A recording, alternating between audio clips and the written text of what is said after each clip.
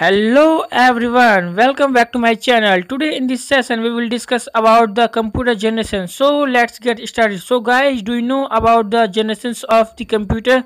As long as you know about this, so you can say in comment box. If you don't know about this, so please continue watch this video. आज हम computer के generations के बारे में पढ़ेंगे। फिलहाल आज के समय में जनरली 5 जनरेशंस के बारे में पढ़ेंगे। तो पहला आता है हमारा फर्स्ट जनरेशन ऑफ कंप्यूटर। 1944 में हार्वर्ड एकिन एक हार्वर्ड यूनिवर्सिटी में प्रोफेसर थे जिन्होंने सबसे पहले मैकेनिकल कंप्यूटर का आविष्कार किया था।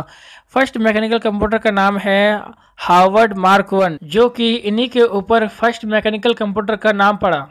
कितनी ताज्जुब की बात है ना, प्रोफेसर का नाम भी एच से शुरू होता है, यूनिवर्सिटी का नाम भी एच से शुरू होता है और तो और पहला कंप्यूटर का नाम भी एच से शुरू होता है। याद करने वाली चीज़ है ये, किसी के भी नाम या स्पेलिंग में कंफ्यूज ना होना।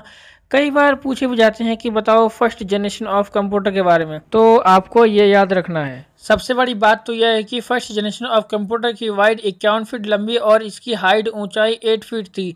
51 फीट वाइड यानी कि देखा जाए तो एक नॉर्मल घर की वाइड 12 फीट अप्रोक्सीमेटली होती है। इसके हिसाब से first generation of computer 3 room जितना इसकी चौड़ाई हुई और इसकी हाइट 8 फीट थी। इसमें 3000 स्विचेस का प्रयोग किया गया था ओनली 4 ऑपरेशंस को कंट्रोल करने के लिए। 4 operations like addition, subtraction, multiplication, division, इन 4 ऑपरेशंस को कंट्रोल करने के लिए पहले के ज़माने में इतना बड़ा कंप्यूटर का आविष्कार किया गया था।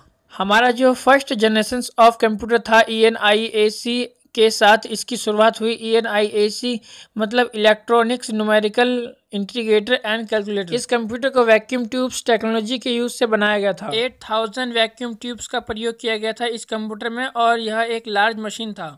FORTRAN जिसका फुल फॉर्म है फॉर्मूला ट्रांसलेशन, जो हाई लेवल लैंग्वेज था, यह IBM इंटरनेशनल बिजनेस मशीन के द्वारा डेवलप्ड किया गया।